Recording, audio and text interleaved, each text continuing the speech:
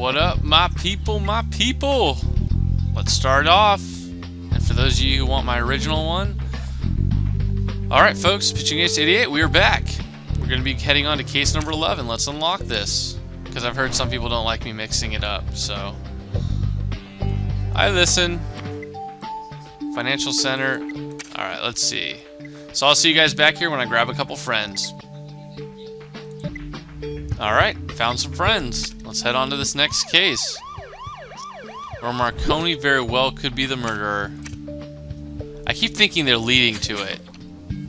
Ace, reports are in that the Viper gang leader Salvador Cordero has been murdered.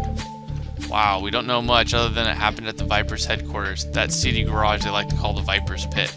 And I've just got a call from Howard Johnson, the city's mayor. He seems to have taken a special interest in this case, so you better not disappoint. Wow, Salvador's dead and the mayor's watching? Sergeant Ace, this could very well be our biggest case yet. Well, I know it finishes off this little section. Into the Viper's Nest. Alright, I'm a little bit excited about this one, I'm not gonna lie. I'm pretty stoked to see what's gonna happen.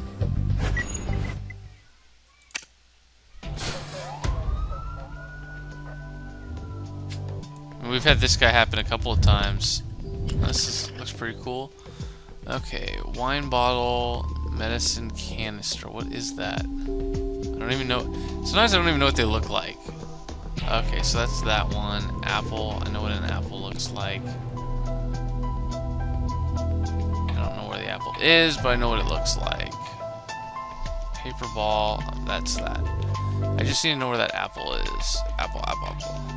Let's see, is it a red apple or is it a green apple? That makes a difference. Oh, there it is. Is this the wine bottle? Yep. Apple. Torn card. The victim's body. And, of course, medicine canister.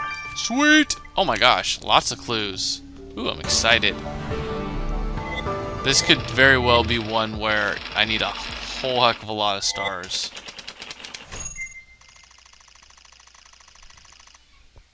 Kind of excited, not gonna lie.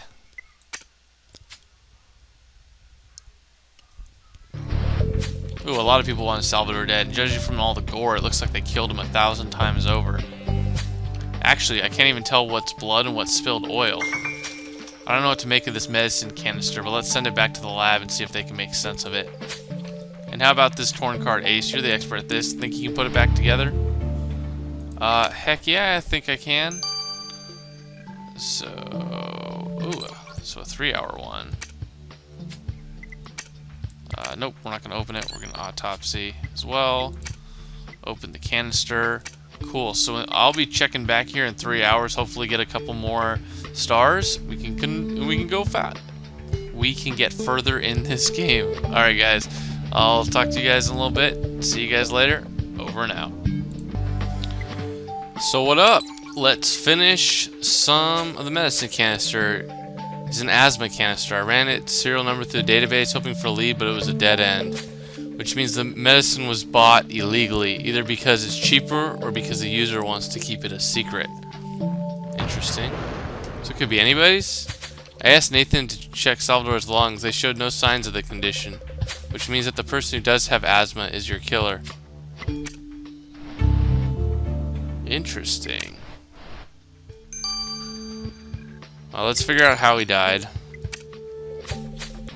Salvador's skull is broken right open. Such a brutal murder means the killer must have been furious with him.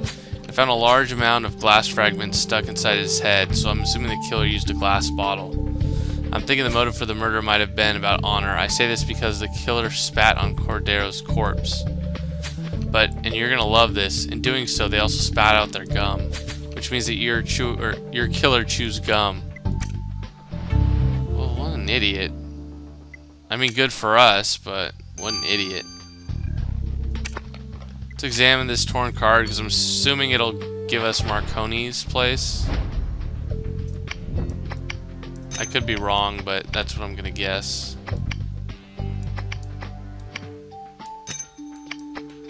Yep, I believe so. I believe I was right.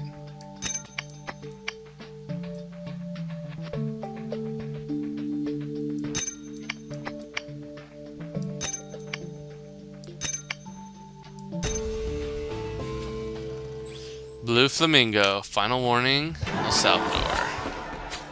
From Tony Marconi's club. Ha, how am I not surprised? And there's a message written on it. Final warning. Obviously, Salvador didn't take the threat seriously. It's obvious Marconi's involved. Ace, maybe we'll get lucky and finally catch the guy. We'll see. We'll see if it wraps up this storyline or if we have even more. Let's go talk to Marconi.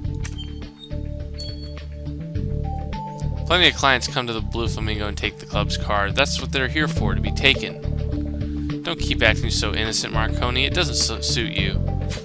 You know what? That scumbag Troy Cassidy was in here last night. Why don't you go bother him for a change? And in case you weren't smart enough to catch on, Jones, that was a rhetorical question. I hate to admit it, but Marconi's got a point. We should go talk to Troy. If we've learned anything from that gang case we cracked, it's that El Salvador hated Troy. And as leader of the Skulls, Troy definitely had a strong motive for wanting Salvador dead.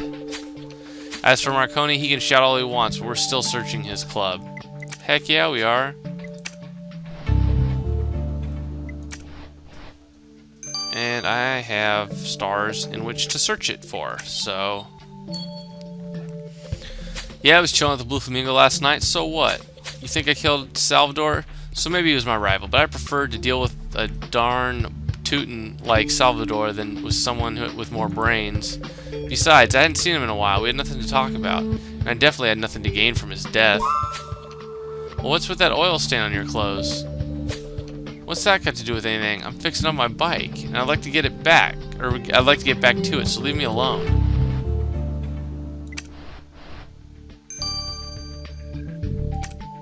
Yeah, I mean, you could have made that it had something to do with that, but I don't see how that could be the case.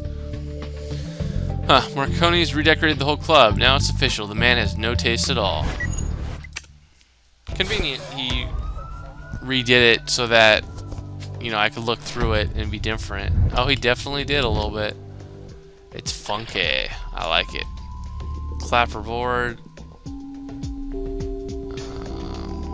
I see where that is. Daisy. I see where the daisy is. Camera. Pile of clothes.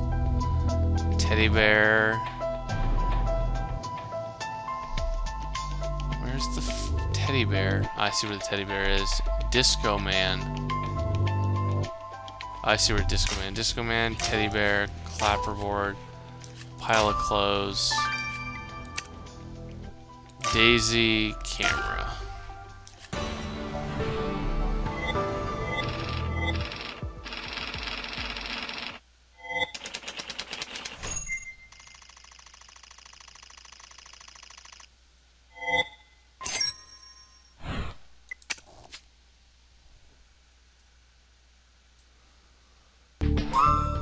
Is this meant to be a club or garage? All those oil stains on that pile of clothes are giving me doubts. I agree, Ace. We should definitely search through those clothes. I thought we were going to examine them, but sure. If you want to look through them, go right ahead. I'm not going to say no.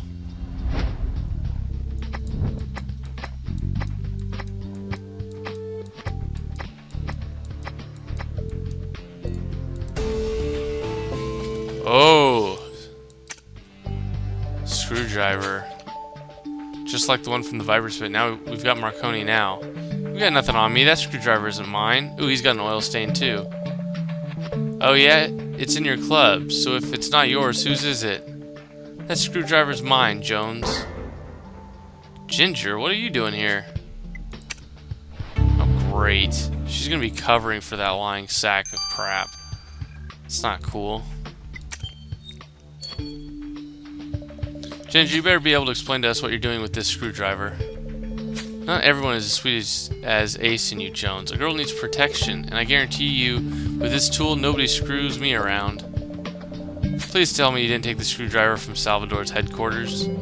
Of course not. Salvador scared me, so I stayed well away from him in his seedy garage. Plus, all that dust in there would have brought on my asthma. I'm sorry I can't be of much more help. And go easy on Marconi, Jones. He ain't all bad, at least not to women. She's covering for him. How can you not see it, guys? If I didn't know any Ginger any better, I would say she's acting highly suspicious. How could she possibly lie with those eyes? Jones, you make me rethink the fact that I am on the force, seriously.